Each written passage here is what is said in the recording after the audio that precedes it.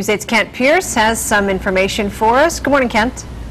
Good morning, Chris. And not a whole lot of information, unfortunately, not a whole lot of details being released by the Naugatuck police as of yet, but we do know that there was a gunshot heard by neighbors about 7 o'clock last night.